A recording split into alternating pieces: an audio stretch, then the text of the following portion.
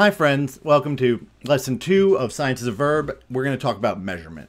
So this is a model of a helium atom, and here are a bunch of balloons that are filled with helium atoms. How many atoms of helium are in these balloons? So there's this many helium atoms in the balloons, give or take a couple billion or trillion or so. About 6.0 times 10 to the 23rd helium atoms. And the point here that I want to make is that we can't just say that's a lot of helium atoms. In science, we absolutely need to be able to measure these things in order to get a handle on them, in order to build the kinds of evidence we need to make the kinds of conclusions that we want to make.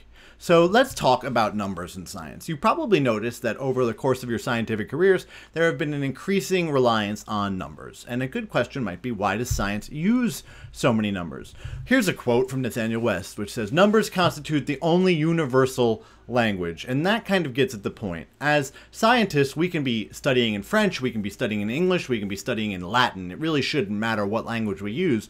Numbers enable us to have a universal discussion, so that the number 3 is always going to be the number 3, no matter where we are in our conversations, no matter what language we're using. And that's why numbers are really the gold standard for proof in science. And that's why you'll be expected basically to pretty much always prove things numerically, or quantitatively as we might say, and move away from those qualitative observations that have occupied so much of your training probably to this point.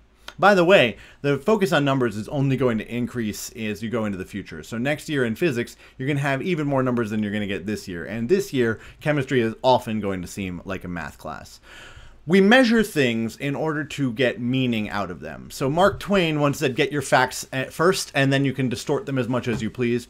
And what he meant was, you need to absolutely get an understanding of what the real measure of the situation is before you can start to interpret it. Of course, he meant it in his cynical Mark Twain way, but it still gets at the same point. The way that we construct meaning in science is through measuring things, and that goes back to that notion of numbers. It's all about data. When we start collecting these measurements and start putting them together, that's going to give us the data that we use to determine whether or not the hypotheses that we have about a particular situation or phenomena under consideration are supported or are not supported by the reality that we're investigating. So data is crucially important, and as we start to deal with data, there are some rules that we're going to need to use when we're measuring data, and then when we're dealing with data that's been given to us. So let's talk about a couple of things. The first is that reference table D in the New York State chemistry reference tables is all of the chemistry units that you're going to need over the course of your year in chemistry. Although Celsius isn't on this table, and you'll probably be using Celsius quite a bit as well. You could use Kelvin for everything, but a lot of times then you just have to convert out of Celsius, and there really won't be a point. So even though Celsius is not on this reference table, these are all of the units that you'll be expected to use over the course of your chemistry investigation, which I think is really nice that New York State gives those all to you.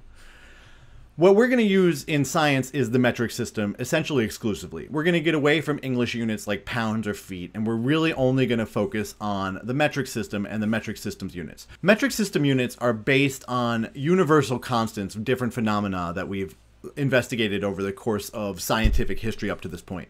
And there are 7 base units in the system. What's nice about chemistry is that we're really only going to use 5 of these units. The ampere, which is a measurement of electrical current, and the candela, which is a measurement of luminous intensity, are really only used in physics. The other really important reference table to use when we're doing our investigations and taking our data is reference table C, which is the table of metric system prefixes. As you probably have already learned, metric units are modified as you go up or down by a power of 10. They use base 10 conversions, in other words. And we use a series of prefixes to indicate magnitude. You've probably learned all of the prefixes starting from kilo, which is 10 to the 3rd, or 1,000 of the base unit, and going all the way down to milli, which is 10 to the negative 3rd, or 1,000th of the base unit.